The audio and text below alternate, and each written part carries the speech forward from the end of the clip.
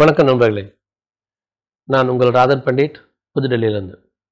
நண்பர்களே, நான் உங்களுக்கு ஏற்கனவே எப்படி திருமணம் நடைபெறுகின்றது, ஒரு ஜாதகத்தில் என்ன அமைப்பு முறை இருந்தால் திருமணம் நடைபெறுது,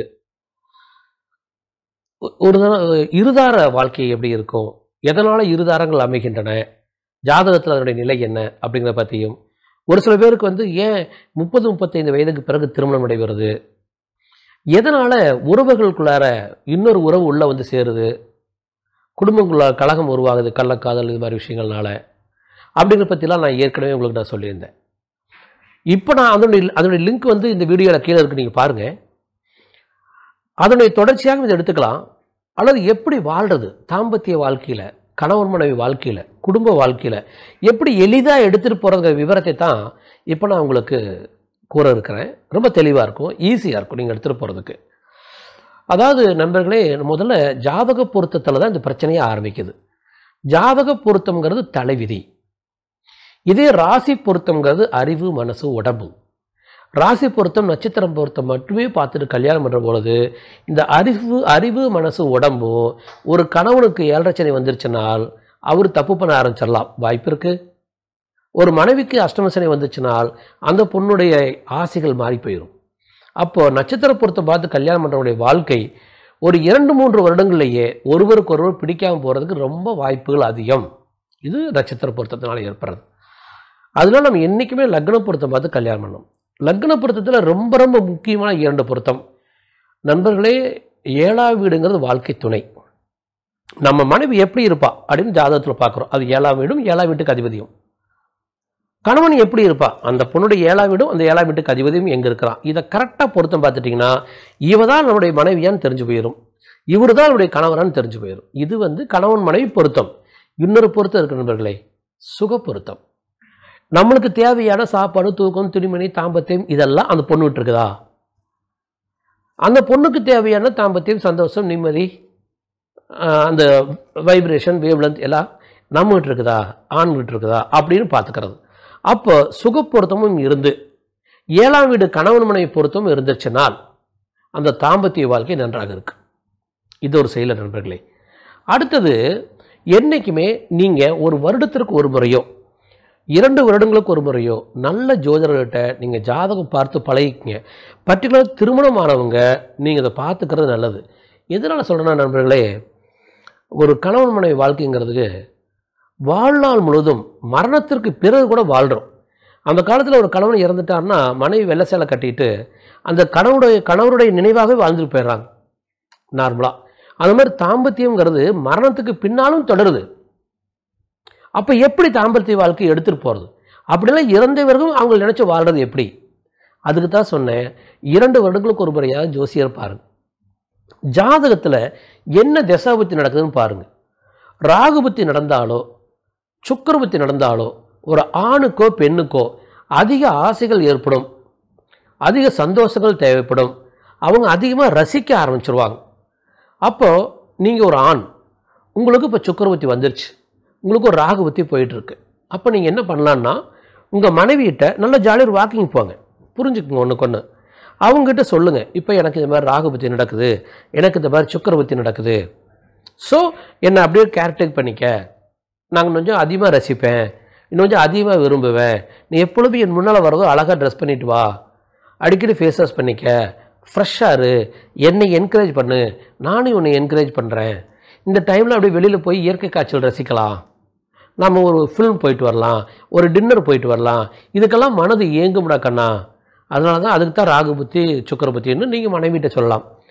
அல்லது மனைவிக்கு ராகுபுத்தி வருது, சுக்கிரபுத்தி வருதுனால் என்ன அர்த்தம்னா, அவங்களுக்கு நிறைய ரசனைகள் வந்துடும், எல்லாத்தையுமே ரசிப்பாங்க, சின்ன சின்ன விஷயத்தை கூட ரசிப்பாங்க. அந்த ரசனை அதிகமாக பொழுது இப்போ கணவன் அதை கண்டுக்காம விட்டுறாருன்னு வச்சுக்கோங்க, அவர் பாட்டுக்கு பணம் சம்பாதிக்கிறாரு, நான் தான் உனக்கு பணம் கொடுத்துட்டேனே வேறு என்ன கொடுக்குறது அப்படின்ட்டு அவர் போயிட்டுருக்கிறாருன்னு வச்சுக்கோங்க. அந்த ரசனையை இன்னொருவன் மிஸ்யூஸ் பண்ணுவான்.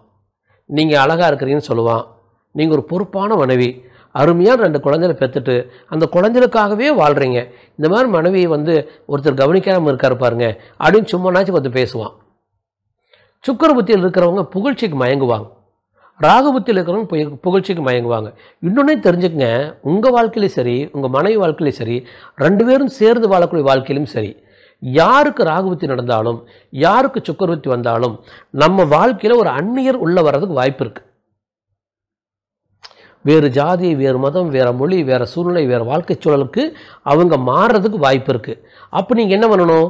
உங்கள் ஒய்ஃபுக்கு ராகுபுத்தி வந்துருச்சுன்னா, சுக்கரபுத்தி வந்துச்சுன்னா, ஒரு ஊட்டி கொடைக்கானல் போயிட்டு வாங்க, ஒரு ஃபாரின் போயிட்டு வாங்க, ஒரு கெட் டுகெதராக இருங்க.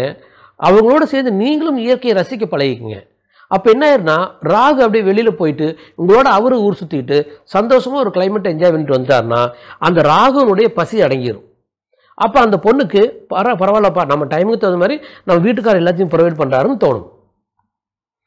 அதே மாதிரி ஒரு சுக்கரபுத்தி நடக்கிற ஒரு பெண்ணுக்கு ஒரு பொருளை தானமாக கொடுங்க, ஒரு துணி வாங்கி கொடுங்க, ஒரு ஜுவல் வாங்கி கொடுங்க, அவங்கள புகழுங்க, அவங்க அழகை புகழுங்க, அவங்களுக்காக டைம் ஸ்பெண்ட் பண்ணுங்கள், அவங்கள என்கரேஜ் பண்ணுங்கள், அவங்கள பாசிட்டிவ் வைப்ரேஷன்லேயே கொண்டுட்டு போங்க. அப்போ என்ன ஆயிருன்னா, அவங்களுடைய சுக்கரபுத்தியில் நீங்கள் தான் சுக்கரன். இப்போ உதாரணத்துக்கு நீங்கள் அந்த இடத்துல சுக்கரன்னா கணவன் அல்லது தோழன். இப்போ நீங்கள் கணவனா அந்த இடத்துல இயங்கலையினால் அந்த சுக்கரங்க நட்பு வேறொருத்தர் மூலமாக கிடைக்கிறதுக்கு வாய்ப்பு இருக்குது. அப்போது எந்த குடும்பமே கொஞ்சம் ஏமாந்தா கலைஞ்சு போயிடும். அந்த காலகட்டத்தில் பெண்ணை ரொம்ப போட்டு சுற்றி வச்சு அங்கே பார்க்காத, இங்கே பார்க்காத, அதை பண்ணக்கூடாது, இதை பண்ணக்கூடாது, மனதால் நினைத்தால் கூட தவறு ஒரு ஆம்பளைய, இப்படிலாம் சொல்லி வச்சு அந்த சமுதாய கட்டாயத்தை கிரியேட் பண்ணி பெண்களை நம்ம அப்படியே வச்சுட்டோம். அதனால் அந்த குடும்ப கட்டமைப்பு உடையலை. ஒரு 1980லேயோ 70லேயோ எத்தனை டைவர்ஸ் கேஸ் ஒவ்வொரு கோர்ட்லேயும் நடந்துச்சு. இன்றைக்கி எத்தனை நடக்குது? காரணம் என்னென்னா, இன்றைக்கி பெண்களுக்கு ஃப்ரீடம் அதிகமாக இருக்குது. அப்போ அவங்களுக்கு ஒரு சுக்கரபுத்தி வரும்போது அவங்க வெளி உலகத்தை வேடிக்கை பார்க்குறாங்க, ஒரு ஃபேஸ்புக் பார்க்குறாங்க, அதில் யாரோ ஒரு அயோக்கிய இவங்களுக்கு ஃப்ரெண்டாக மாறதுக்கு வாய்ப்பு உண்டு. ஏன்னா புகழ்ச்சிக்கு பெண்கள் மயங்குவாங்க. அப்போ எவ்வளோ ஒருத்தன் புகழ்கிறான், யாரோ ஒருத்தர் ரசிக்கிறான், அந்த ரசனைக்கு இவங்க தெரியாமல் ஏமாந்துடுறாங்க. பெண்களை தயவுசெய்து கொச்சைப்படுத்தாதீங்க, பெண்களை பாதுகாப்பாக பார்த்துக்குங்க. அப்படியெல்லாம் அடுத்தவனை புகழ்ச்சிக்கு ஒரு பொம்பளை மயங்கிட்டாள்னா அவெல்லாம் கெட்டவன் சொல்லாதீங்க. அது அப்படி சொல்கிறதுக்கு பதிலாக உங்கள் மனைவிக்கு அந்த மாதிரி வாய்ப்பை வழங்காதீங்க, உங்கள் மகளுக்கு அந்த மாதிரி வாய்ப்பை வழங்காதீங்க. நம்ம குழந்தைகளுக்கு சுக்கரபுத்தி வருது, நம்ம பொண்ணு காலேஜில் படிச்சுட்டு இருக்கிறா, சுக்கரபுத்தி வருது அப்படின்னா அவள் காதல் வயப்படுறதுக்கு ஒரு வாய்ப்பு உண்டு. அப்போ நாம் என்ன சொல்லலாம்? அவர்கிட்ட போய் உட்காந்துக்கிட்டு, இங்கே வர கண்ணா, இந்த மாதிரி ஒரு சுக்கரபுத்தி வருது, உனக்கு ஆப்போசிட் செக்ஸை ரசிக்கலான்னு தோணும், அவங்களோட பழகலான்னு தோணும், ஒரு சின்ன அவுட்டிங் போயிட்டுலான்னு தோணும். ஆனால் அது நம்மளுடைய எதிர்காலத்தை என்ன பண்ணணும்னு யோசிப்பார். அதுக்கு பதிலாக சுக்கரன் தான் கார், சுக்கரன் தான் ஸ்கூட்டர், சுக்கரன் தான் ஒரு நகை, சுக்கரன் தான் அழகான ஒரு சில்க் சாரீ, சுக்கரன் தான் ஒரு ஃபில்மு. அப்போது அந்த சுக்கரனுங்கிறது ஒரு ஆண் நண்பன் மட்டும் அல்ல, சுக்கரனுக்கு எத்தனையோ காரகத்துவம் இருக்குது, அதையெல்லாம் என்ஜாய் பண்ணு. ஆண் நண்பன் வேண்டாம். கணவன் வந்த பிறகு கணவனை நீ நேசி, கணவனை காதலி, கணவன் கூட நீ ரத்தமும் சதையுமாக ஐக்கியமாய் கிடக்கண்ணா. இந்த சில மாதங்கள் சந்தோஷம் உன் வாழ்க்கையவே அழிச்சிரும். உன்னுடைய எதிர்காலத்தை ஸ்பாயில் பண்ணி போட்டு அதை போயிடுறான். அதன் பிறகு இன்னொரு கணவன் வர்றான். அந்த கணவனுக்கு இது தெரிய வரும். தெரிய வரவோ என்னதான் இருந்தாலும் உன்னை மதிக்க மாட்டான்ப்பா அப்படிங்கிறத எடுத்து சொல்லி பக்குவப்படுத்தி அந்த குழந்தையோட அவங்க அம்மாவையோ அல்லது நீங்களோ அவங்களுடைய சகோதரனையோ அடிக்கடி ஒரு தியேட்டருக்கு போகிறது, அப்படி ஒரு வாக்கிங் போயிட்டு வர்றது, ஒரு கிரிக்கெட் மேட்ச் உங்கள் ஊரில் நடந்துச்சுன்னா உங்கள் பொண்ணு கிரிக்கெட் மேட்ச் பார்க்குறதுக்கு கூட்டிகிட்டு போயிட்டு வாங்க. நிறைய காமெடி கிளிப் உங்கள் பொண்ணை பார்க்க வைங்க. அவள் அவள் வாழ்க்கையை என்ஜாய் பண்ணணும். காலையில் எழுந்து தூங்குற வரைக்கும் ஒவ்வொரு நிகழ்ச்சியும் அவளை என்ஜாய் பண்ண சொல்லுங்கள். சாப்பிட்ற போது ரசித்து சாப்பிட சொல்லுங்கள். அது கூட தான் சுக்கரன். மாலை பொழுது சுக்கரன் நல்லா இருப்பார். ஈவினிங் ஒரு நல்ல வாக்கிங் போயிட்டு சொல்லுங்கள், நல்ல ஒரு ஸ்டோரி புக் படிக்க சொல்லுங்கள். அப்போ அந்த சுக்கரன் நீங்கள் பிஸி ஆக்கிடணும். அந்த சுக்கரனுக்கு நீங்கள் தீனி போட்டணும். நீங்கள் போடலை, அந்த சுக்கரன் தீனி போடும். எனக்கு தெரிய ஒரு அற்புதமான ஒரு பொண்ணு கோயம்புத்தூரில். அந்த பொண்ணு சில மாதங்களுக்கு முன்னால் வரைக்கும் ஒரு காலேஜ் ஸ்டூடெண்ட், நல்லா படிச்சுட்டு இருந்தா, பக்குவமாக இருந்தா. இப்போ திடீர்னு ஒரு காதலை ஃபெல்ட் ஆகி அந்த பையன் ரொம்ப தவறான பையன், அந்த ஃபீல்ட்லேருந்து வெளியே வந்துட்டான். அந்த குடும்பமே ஆடிப்போச்சு. அந்த பொண்ணு சரியாக படிக்க மாட்டேங்கிறான். நல்ல தரமான பொண்ணு, ஒரு கிளாஸில் ஃபஸ்ட் ரேங்க் எடுக்கிற பொண்ணு. நான் காலேஜுக்கே போக மாட்டேன் டேடி அப்படின்னு சொல்கிறான். இப்போ அந்த குழந்தைய காலேஜுக்கு அனுப்புறக்கே பிரச்சனையாக இருக்குது. ஏன்னா அந்த பையன் இன்னும் ஸ்டில் அந்த காலேஜில் படிச்சுட்டு இருக்கிறான். அவன் திரும்ப நான் தன்னை தொந்தரவு பண்ணுவான் டேடி அப்படின்னு சொல்லி அந்த பொண்ணு சொல்லுது. அப்போ யோசிச்சு பாருங்க. அப்போ நம்ம பழகிற பொழுது ஒரு பையன் நல்லவனா கெட்டவனா நம்ம பொண்ணுக்கு நம்ம ட்ரைனிங் கொடுத்துட்டு இருக்க முடியாது. நல்ல பையனாக இந்த பழகட தங்கம் அப்படின்னு சொல்லி நல்ல பையனுக்கு நம்ம என்ன லிஸ்ட்டை நம்ம பிள்ளைகளை கொடுக்குறது? இந்த பொள்ளாச்சியில் இருக்கிறானுல்ல அவனுங்கெல்லாம் அந்த லிஸ்ட்டில் பார்க்கறதுக்கு அவங்க தான் நல்லா இருக்கானுங்க. ஒருத்தர் போய் பழகி பார்த்து ஆதியில் போய் கண்டுபிடிக்க முடியுமா? முடியாது. அதெல்லாம் பெரிய ரிஸ்க்கு. கெட்டவன் கையில் சிக்கணும்னா வீணாக போயிடுவோம். பெல்ட்டை கழட்டி அடிக்கிறானே, துணியை கட்டுன்னு சொல்லிட்டு அதுக்கு ஒரு போலீஸ்காரன் சப்போர்ட் பண்ணுறானே, நம்ம பிள்ளைக்கு அந்த நிலம் வந்துருச்சுன்னா தயவு செய்து நம்ம குழந்தைகளுக்கு சுக்கரபுத்தி ராகுபத்தி வரும்பொழுது, நம்ம மனைவிக்கு சுக்கரேச ராகுபத்தி வரும்போது அவங்களுக்கு நல்ல ஒரு சுதந்திரத்தையும் நல்ல அறிவு பக்குவத்தையும் நம்ம தரணும். கைகோர்த்து நடந்து போகணும். நான் இருக்கேன் கூட, வேறு யாரும் தேவையில்லைங்கிறத நம்ம சொல்ல வேண்டியதில்லை. பாடி லாங்குவேஜில் அவங்களுக்கு புரிய வச்சிடணும். அப்படி பண்ணிட்டீங்கன்னா உங்கள் தாம்பத்திய வாழ்க்கை பியூட்டிஃபுல்லாக இருக்கும். தாம்பத்தியங்கிறது ஒன்றுமே இல்லைங்க. ஒரு ஆணுக்கு என்ன வேணுமோ அதெல்லாம் ஒரு பொண்ணுட்டு இருக்கு. ஒரு பொண்ணுக்கு என்ன வேணுமோ அதெல்லாம் ஒரு ஆணுட்டு இருக்கு. அந்த பொண்ணு மனசார புருஷனுக்கு எடுத்து கொடுக்கணும். இந்த புருஷன் மனசார அந்த பொண்டாட்டிக்கு எடுத்து கொடுக்கணும். இவ்வளோதாங்க லைஃபு. ஒவ்வொருத்தருக்கும் ஒவ்வொரு வகையாக இருக்கும். ஜாதகத்தில் 4 ராகு இருக்கவன் வேற மாதிரி இருப்பான், 4 கேது இருக்கவன் வேற மாதிரி இருப்பான், 4 சுக்கரன் இருக்க வேற மாதிரி இருப்பான், 4 செவ்வாய் இருக்க வேற மாதிரி இருப்பான். அப்போ அவன் எந்த மாதிரி இருக்கானோ அதே மாதிரி ஜாதகத்தை எடுத்து கொடுத்துட்டீங்கன்னா 4 ராகு ஒன்று சேர்ந்து கூத்தடிச்சிட்டு இருக்கும். 4 சூரியன் ஒன்று சேர்ந்து டிசிப்ளினாக இருக்கும். 4 சந்திரன் ஒன்று சேர்ந்து கனவு கண்டுக்கிட்டே இருக்கும். 4 கேது ஒன்று சேர்ந்து கோயிலாக அலைஞ்சிட்டு இருக்கும். 4ஆம் வீடு சுத்தம், இங்கேயும் 4ஆம் வீடு சுத்தம். என்னென்ன பண்ணுவாங்க? 4ஆம் வீட்டில் கிரகம் இல்லை, பொண்ணுக்கு இல்லை, பையனுக்கு இல்லை. அவங்க எப்படி நம்ம தாம்பத்தியத்தில் இருப்பாங்க? அவங்களுக்கு தாம்பத்தியமே தேவையில்லைங்க. அவங்களுக்கு எப்பாச்சும் ஒரு நாள் உறவு வச்சுக்கிட்டா போதும். அவங்க எதுக்கா அட்டிக்க மாட்டாங்க. கிடைச்சா சாப்பிடுவாங்க, இல்லைன்னா போயிட்டே இருப்பாங்க. அவங்கள யாருமே அசைக்க முடியாது. அவங்களுக்கு ஒரு டேஸ்ட்டே இருக்காது. அந்த சூழ்நிலைக்கு எது டேஸ்ட்டோ அது டேஸ்ட், அவ்வளோதான். அப்போ லேசாக இருப்பாங்க அவங்கெல்லாம். அப்படி லேசாக இருக்கிற ஒரு பொண்ணு, அந்த பொண்ணுக்கு 4ஆம் வீட்டில் கிரகம் இல்லை, இன்னொரு 4ஆம் வீட்டில் கிரகம் இல்லாத ஒரு ஆள் பிடிச்சி கல்யாணம் பண்ணி வச்சிட்டிங்கன்னா அவன் ஈஸியாக வந்துட்டு போயிடும். 4ஆம் வீட்டில் கிரகம் இருக்கிற ஒரு ஆளையும் 4ஆம் வீட்டில் கிரகம் இல்லாத ஒரு பொண்ணையும் கட்டி வச்சிட்டிங்கன்னா இவன் பேயா அலைவான். இங்கே போகணும், அங்கே போகணும், இதை திங்கணும், அதை திங்கணும், டான்ஸ் ஆடு, பாட்டு பாடு, நான் மியூசிக் பாடு, நீ டான்ஸ் சரியான்னு கேட்பான், நீ பாட்டு பாடுன்னு கேட்பான், அசிங்கமாக ஏதாச்சும் பண்ண சொல்லுவான். அந்த பொண்ணுக்கு எதை பண்ணாலும் தப்புன்னு தோணும். அவன் கல்யாணமாகி 2 வருஷம் ஆகி போச்சு, உனக்கு எதுக்கடா இதெல்லாம் கேட்பாவோ. அவன் நம்ம நான் உலகத்தில் அந்த ரசனையிலேயே உச்சத்தில் இருக்கிறேன், இவன் ரசனை கட்டவன்பான். அப்போது ரசனையில் ஒரு ஆளுக்கு ரசனையில் ஒரு பெண்ணு, ரசனை இல்லாத ஒரு ஆளுக்கு ரசனை இல்லாத ஒரு பெண். எனக்கு தெரியும் 7ஆம் வீட்டில் ராகுங்க. என்னுடைய சொந்தத்தில் ஒரு ஆள் கடுமையான தெல்லவேரி. இன்னொரு 7ஆம் வீட்டில் ராகு ஒரு பொண்ணு, அவளும் தெல்லவேரி. 2 தெல்லவேரியும் கல்யாணம் பண்ணிட்டாங்க. இந்த 2 தெல்லவேரி சேர்ந்து பல குடும்பத்துக்கு எடுத்துட்டு அவங்க நல்லா இருக்கிறாங்க. அப்போ என்ன அர்த்தம்?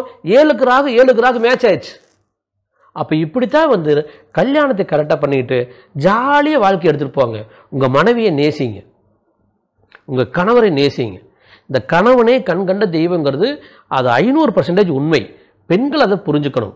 நல்லா யோசிச்சு பாருங்கள். ஒரு குழந்தைய நீங்கள் பெற்று எடுக்கிறீங்க தாம்பத்திய வாழ்க்கையில், அந்த குழந்தை உங்கள் வயிற்றுக்குள்ள வளருது. 255 நாள் அந்த குழந்தை உங்கள் வயிற்றுக்குள்ள இருந்துட்டு வெளியில் வருது. அந்த குழந்தையோடு நீங்கள் ரத்தமும் சதையுமாக பிணைந்து இருக்கிறீங்க. ஆனால் இது எல்லாம் ஒரு ஆம்பளை வெளியின்னு வேடிக்கை பார்க்குறான். அவன் சுமக்கிறது இல்லை, சுமக்கிறதை வேடிக்கை மட்டுமே பார்க்குறான். ஆனால் யோசிச்சு பாருங்கள், உங்களை ஹாஸ்பிட்டல் கூட்டிகிட்டு போகிறது, உங்களுக்கு டெலிவரி நடக்குது, அந்த குழந்தைய கையில் எடுத்துகிட்டு கொஞ்சறான், பாடுறான், டான்ஸ் ஆடுறான், பேர் வைக்கிறான், ஸ்கூலில் சேர்த்துறான், சம்பாரிச்சிட்டு வர்றான். உங்களுக்காகவும் உங்கள் குழந்தைகளுக்காகவுமே அந்த ஜீவன் வாழுது. அந்த அப்பா அப்படிங்கிற ஜீவன், அந்த கணவன்கிற ஜீவன். நல்லா யோசிச்சு பாருங்கள், அந்த ஜீவனுக்கு நம்ம என்ன மரியாதை கொடுக்குறோம் அப்படின்னு யோசிச்சு பாருங்கள் மனைவிமார்கள். அதேமாதிரி கணவனாக இருக்கிறவன், நம்ம ஆம்பளை இந்த மசில் கெட்டியாக இருக்குது, நான் வந்து எக்ஸசைஸ் பண்ணால் இன்னும் கெட்டியாகும்.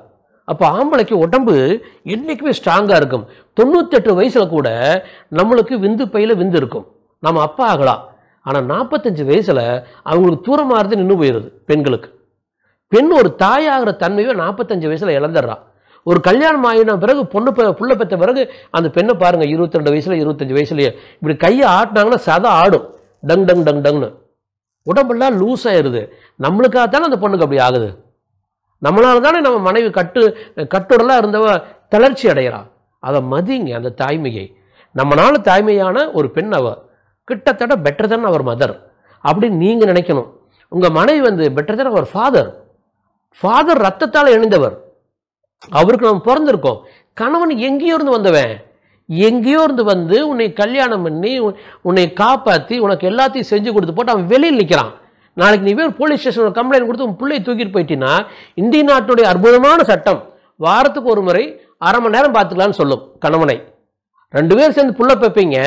ஆனா வாரத்துல 1/2 மணி நேரம், அப்போ ஒரு மாசத்துக்கு 2 மணி நேரம் அப்பா பாப்பாரு. ஆனா நீ 29 நாள் 23 மணி நேரம் நீ வச்சுக்க அந்த குழந்தைய. உன்னுடைய அப்பா விளையாடுவாரு, உன்னுடைய அண்ணன் உன் குழந்தையோட விளையாடும், உன்னுடைய தங்கச்சி உன் குழந்தைய எடுத்து கொஞ்சிட்டு இருப்பா. ஆனா பெத்த அப்பன் ரோட்ல நிக்கிறான் தன் குழந்தையை பார்க்க முடியாம. இந்த நாட்டு சட்டம் அப்படி இருக்குது. அப்ப தயவு செய்து நீங்க தான் இன்றைக்கு இந்தியாவிலையும் உலகத்திலேயும் இருக்கக்கூடிய எல்லா பெண்களும் கணவனுக்கு நீங்க வாழ்க்கை பிச்சை கொடுக்கிற இடத்துல இருக்கிறீங்க. அப்போ தாம்பத்திய வாழ்க்கையில கணவன் மனைவியும் ஒற்றுமையா இருந்து நல்ல நல்ல குழந்தைய பெத்தெடுத்துட்டு, குழந்தை பெற்றுட்டா மட்டும் பத்தாது, அதன் பிறகு நல்ல அப்பா அம்மாவை தொடர்ந்து போங்க, சந்தோஷமா இருங்க, கூத்தடிங்க. ஏன்னா சந்தோஷமா இருக்கிற இடத்துல லட்சுமி இருப்பா. லட்சுமி இருக்கிற இடத்துல பணம் இருக்கும், வசதி இருக்கும், உடல்நலம் இருக்கும், நோயே வராது. நீங்க சந்தோஷமா இருந்தா நோய் வராது. அப்ப சந்தோஷமா இருங்க, நோயை வென்றுடுங்க, நல்லா வாழலாம். இதுதான் உண்மை. நீங்க கொள்ளக்கார ரவடி அயோக்கிய நைட்டு நல்லா இருக்கானுங்க, இந்த லஞ்சம் வாங்குறது, லஞ்சம் கொடுக்கறது, திட்டம் போறது, அயோக்கியத்தனம் பண்றது எல்லாம் ராத்திரியில. அவன் நைட்ல நல்ல கூத்தும் கும்பலமா இருக்கிறனால தான் அவனுக்கு இன்னும் பணம் கிடைக்குது, இன்னும் சந்தோஷம் கிடைக்குது. நாம கணவன் மனைவியா இருக்கிறோம், 2 பேர் தான் இருக்கிறோம் வீட்டுக்குள்ளார, 2 குழந்தை இருக்குது. நீங்க 4 பேரும் சந்தோஷமா இருங்க. நீங்க சந்தோஷமா இருந்தீங்கன்னா உங்களுக்கு பொருள் கிடைக்கும், பணம் கிடைக்கும், எல்லாமே கிடைக்கும். ஆக தாம்பத்திய வாழ்க்கையில ஒருவரை மதித்து நன்றாக வாழ பழகுங்க. அதே மாதிரி புதிதாக கல்யாணம் பண்ணிக்கிறவங்க தயவுசெய்து கரெக்டாக பொருத்தம் பார்த்து கல்யாணம் பண்ணிக்கோங்க. மேபி இந்த வழிகாட்டுதல் கண்டிப்பாக உங்களுக்கு பிடிச்சிருக்கும். லைக் பண்ணுங்க, சப்ஸ்கிரைப் பண்ணிக்கோங்க. கிட்டத்தட்ட எங்களுடைய ஆசை, எங்களுடைய யூடியூப் சேனலுடைய ஆசை என்னன்னா, எல்லா சப்ஜெக்டையும் நாங்கள் தொற்றுவோம். வாழ்க்கையில் நடக்கிற அத்தனை விஷயத்தையும் நாங்கள் தொற்றுவோம். அத்தனை விஷயத்துக்கு நான் உங்களுக்கு விடை தர்றேன். என்னவா இருந்தாலும் சரி, நீங்க ஒரு வாழ்க்கையில் நடக்கவே முடியாத அக்குறும் உங்க வாழ்க்கையில் நடந்துச்சுன்னு சொன்னீங்கனாலும் சரி, அதிலிருந்து காப்பாற்ற நான் வழி தரேன், என்னால் சொல்ல முடியும். ஆக நம்ம ஒரு அருமையான வெற்றிகரமான பயணத்தை எடுத்துட்டு போகலாம். உயிர் போயிடுச்சுன்னா மட்டும்தான் சார் வராது, வேற எதற்கும் இங்கே வேல்யூ இல்லை. மானம் போயிடுச்சுன்னு சொல்லாதீங்க, மானம்னு ஒன்று இல்லவே இல்லை. இப்போ நடு ரோட்டில் 4 பேர் சேர்ந்து உங்களை செருப்பில் அடிச்சிட்டான்னா மானம் போயிடுச்சுன்னு அர்த்தமா? அது மசில் பவர் சார். 4 பேர் சேர்ந்து ஒருத்தர் அடிக்கிறதுனால மானம் போகாது. 4 பேர் சேர்ந்து உங்க பொண்டாட்டி கெடுத்துட்டா மானம் போயிடாது. மானத்துக்கு அதுக்கும் சம்மந்தம் இல்லை. உயிர் ஒன்று தான் சார் ரொம்ப முக்கியம். உயிரை விட்டுறாதீங்க, பத்திரமா இருங்க, சந்தோஷமா இருங்க, பியூட்டிஃபுல்லாக லைஃப் எடுத்துகிட்டு போகலாம். நான் உங்களுக்கு வழிகாட்டுறேன். நன்றி நண்பர்களே, நன்றி நன்றி நன்றி.